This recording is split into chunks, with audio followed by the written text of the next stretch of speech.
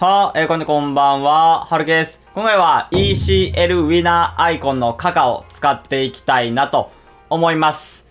スキル5逆足4で、SBC として登場をした選手ですね。で、基本的に今回はですね、ホーク、ケミストリースタイルはホークで、いきたいなという風に思います。能力的には少し低いシュートだったりとかは、上げてあげないと、いけないかなという風には思います。あとはね、もちろん逆足がね、5にはなってないので、逆足で入るかどうかという風なところも、一緒に見ていければなという風に思います。それでは、いきます。カカ。レンタルではあるんですけれどもね、基本的にちょっとカカどうなんかなという風な、ところで、作ろうか悩んでる人もおられると思います。SBC の価格としても少し高いのでね、どうなんかなと。いう風なところで疑問を抱きます。ちょっと高すぎるかなという風な思いもありつつ、これだけ高いんやったらもうちょっと能力的にバグらしてほしかったなっていうのはあるんで、ちょっとそこがどうなのかなという風なところですね。当たりません。全く当たりません。はい、当たりましたんで、いきます。カカが目覚めたぞと。カカの時代は来るのか来ないのか、ちょっと期待したいと思います。少し期待します。で、今回ですね、433(5) の CF で使っていきたいなと思います。一番真ん中ですね。どうなんだと。カカどうなんだと。ナイス。これです、カカ。おお、推進力持って、推進力持って、推進力持って、左足でカカー。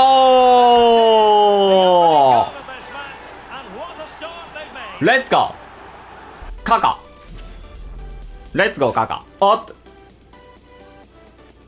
2試合目いきましょう。はい、これ2試合目です。2試合目いきましょう。ちょっと1試合目はもうすぐ終わってしまったんで、ちょっと2試合目ということで。で、これね、合計3試合目みたいなところあります。1試合ね、ちょっと体感で使ってみたんで、実質、自分自身は3試合目ですけど、動画的には2試合目になると思います。なんで、ちょっとね、カカのことも分かってきたかなという部分です。85万なんでね、ちょっとそこが高すぎんちゃうかっていう意見ね、マジであります。てか、なんやろ、能力とかに対してね、もうちょっと、85万ならもうちょっと高くあってほしいなっていうのは正直やっぱ、思ってる方もおられるんちゃうかなって思うんですけど、カカがググーやってる。どうなんだろうか。皆さんがこう満足できるようなカカですかね、これは。カカー、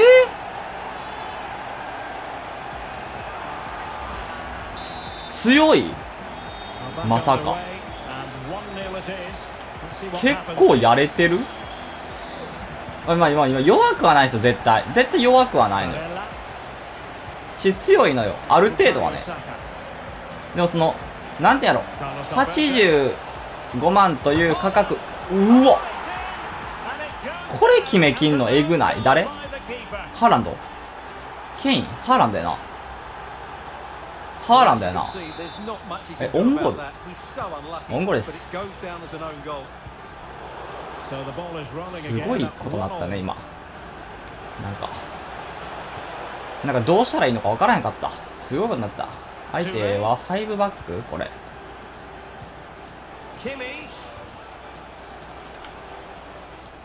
いいよ。5だね、多分ね。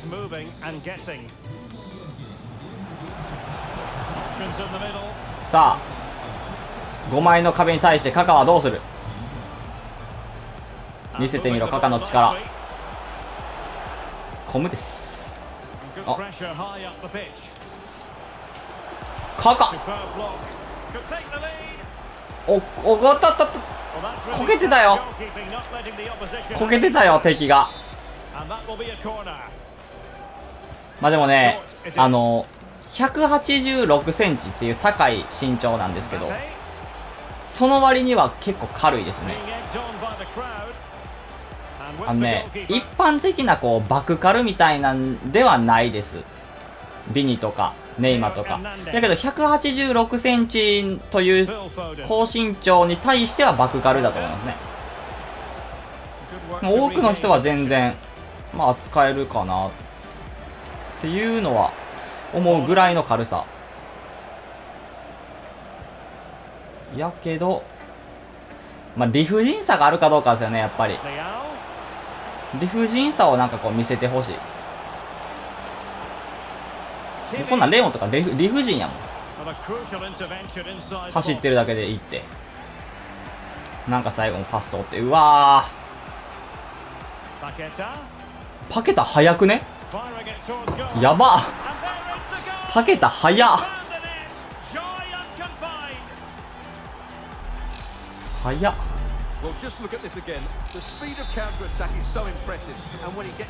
早すぎやろパケタ。えぐいな、すごいな。ずっと一人動かしてるやん。もうあの人のスタミナ尽きるぞ。ああ、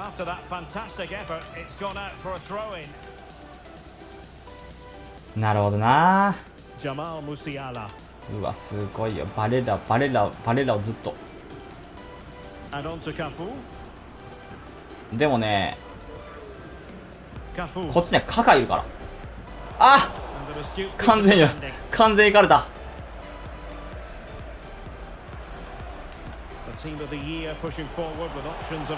止めれるか。うわ当たった。あ、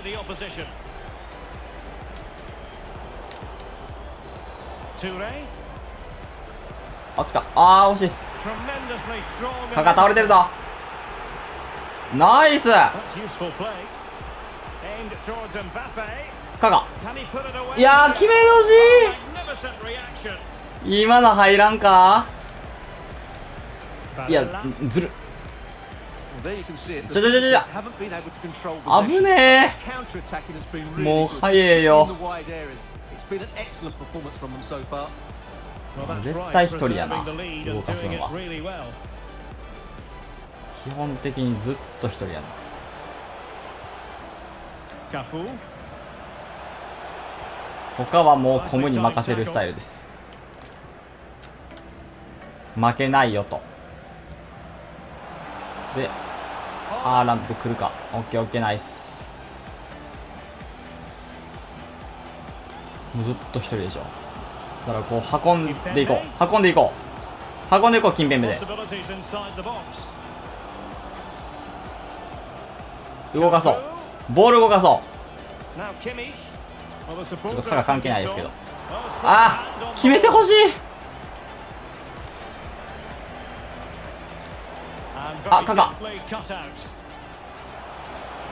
カカ理不尽さに出て逆やら何回もやれ。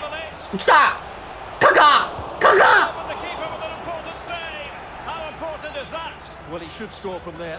今のいけたんちゃう。ワンチャン今の決定機。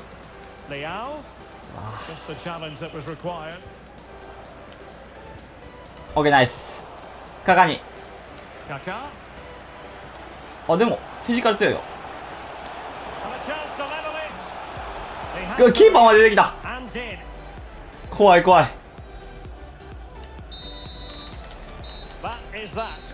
ッケー全然いいよ。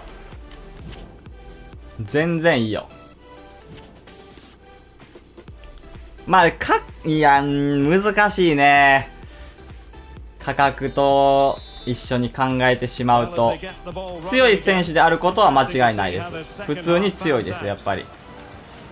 あと逆足でもそんなに気にはならへんかな。まあ5の方がやっぱりもちろんいいんやけど、5の方がいいんやけど、そんなには気にはならへんかな。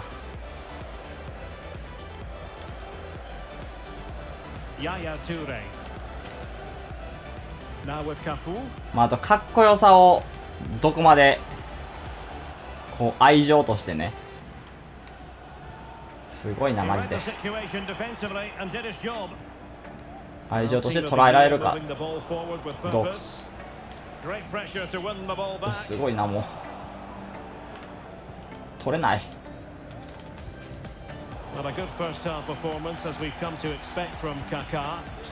いやー、勝手に取られる。Yeah, he's done okay in that first half. He's had a lot of the ball, he's used it well, and he's been energetic. But unfortunately, that can't be said about the rest of the team, who need to improve if they're going to turn this around. 動かしていこう。5-4-1か。でハーランドワントップで。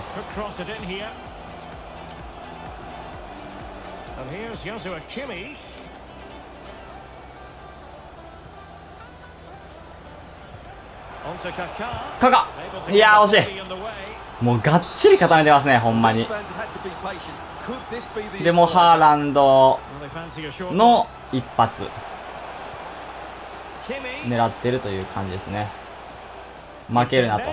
うちにはカカが、いやーカカ惜しいよ、惜しいよ。全然カカ信じて、カカ信じて、カカはいけるよ。いた、カカはいけるよ。この子やれるよ。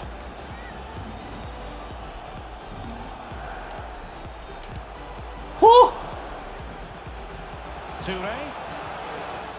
う、めっちゃ人いるんやけど、ものごっつ人多いんやけど。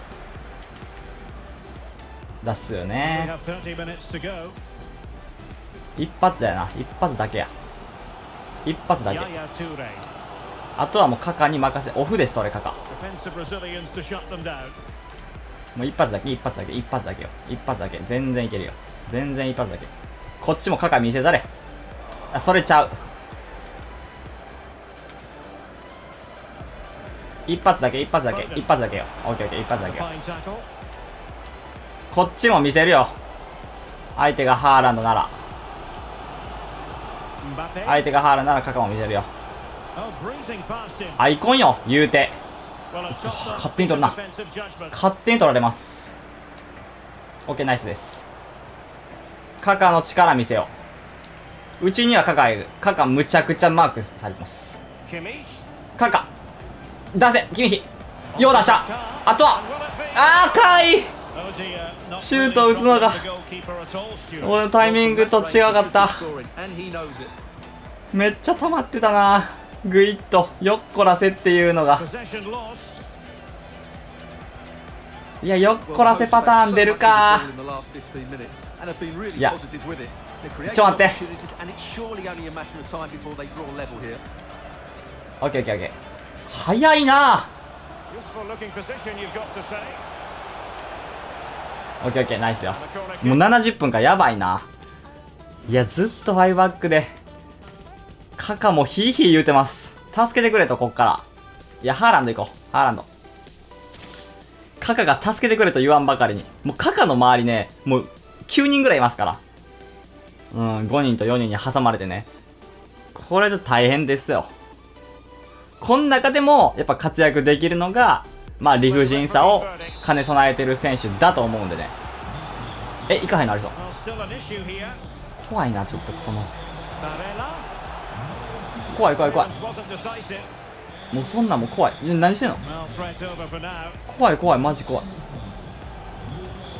パスは来た。理不尽さカカカカー。理不尽さちょっと見せたよ。いや、カカね、守備力そんなないんやけど、なんかね、謎の力あるわ、この子。守備の時。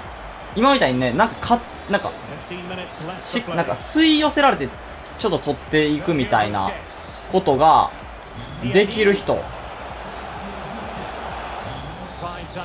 できる人ですね。守備力はそんな高くないけどね。やけど、なんかちょっとある気がする。何試合か使った中でも、何試合かまあ1試合か。使ってた中でも、そういうことがあったから、意外とね、たまに見せる、こう、奪い切りみたいなんがあります、この人。勝手に取るやん。どういうことなんもう。危な。この一発だけや。でハーランドとか押し目をめっちゃ使いこなしてるわ。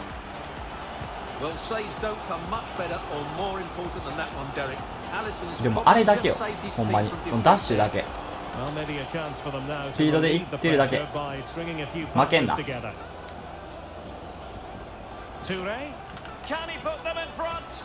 やー、違う。立て立て立て。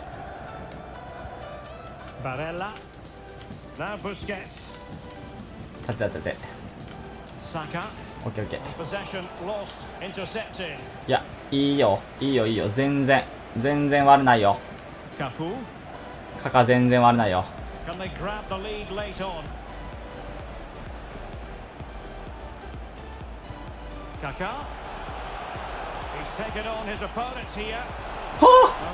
惜しい。相手一瞬なぎ倒したよ。ちょっと時間ないな。ス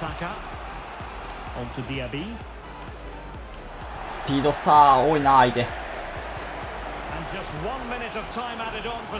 あ、これいけるよ。カカ、ほほー、出ろ。あるな。これカカに蹴らせましょう。で戻してズドン。これです。これでいきましょう。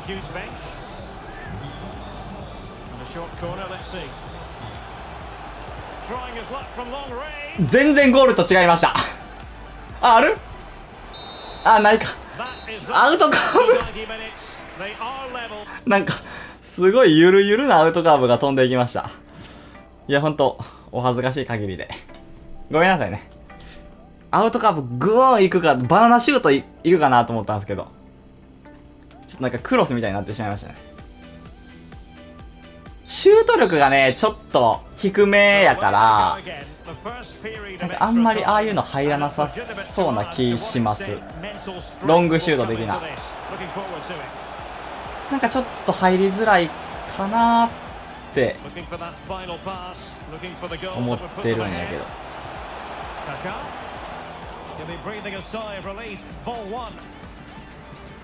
押し面や。あ、オッケーオッケー。押し面ええな。でもうわ、勝手に取るのやめてマジ。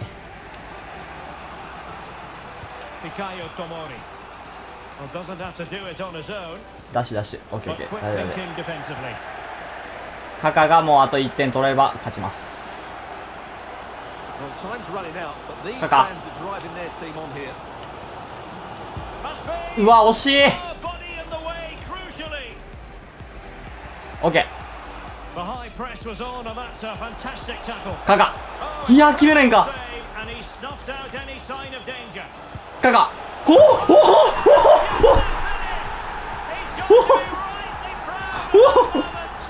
お、すごい。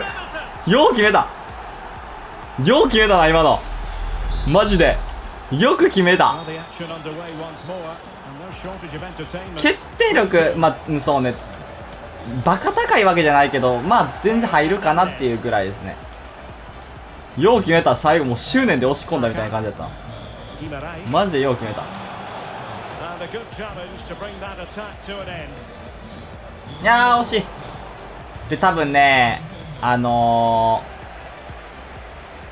トップよりかはツートップの方がいいかなっていうのは思いますね。ああ、いいねいいね、この推進力。おおおおおお、素晴らしい素晴らしい。いやこれ難しいな。いや一応ね活躍はしてるんですよ。4点決めて。でまあシュートもまあ決めきったり決めきれなかったりってのはありますけど、基本的にはやっぱ決めれます。やけど理不尽さはあんまりないかなって思いますね。そのハーランドとか、今の S の、トップクラスの S の決定力。やっぱ決定力自体のね、もともとシュート値がそんなにないから、決めきってはくれるんやけど、なんか全然こう決めてくれへんかったとしても、なんか、うわ、マジかよって、思わなくてもいいというか、確かに難しいよな、みたいな感じに思っといた方がいいと思います。で、ドリブルはさっき言った通り、186センチの割には結構軽い方だと、思いますね。で、85万の価値っていうのがね、ちょっとこれまた難しいですけど、作るべきかどうかっていうね、動画でも話した通り、そこまで、自分的には作る必要性っていうのもそんなにないのかなっていうのは、思います。好きとか、愛とかがなければですね、あったら作るべきだと思うんですけど、実際強いな、強すぎるから絶対作った方がいいって思えるほどじゃなかったかな、っていうのは思います。もちろん井上選手強いんでね。なんでわざわざこう、カカじゃないとみたいなことは、個人的にあんまり感じなかったかなというふうに思うので、気になる方はね、SBC の中にレンタルが自分使ってるような感じであるので、ちょっとそれ使ってみてもいいのかなというふうに思いますね。合う人はめっちゃ合ったりね、すると思うので、ぜひ気になる方はというふうな感じです。それでは今回これで終わります。いいなと思ったらチャンネル登録、高評価お願いします。それでは、バイバイ。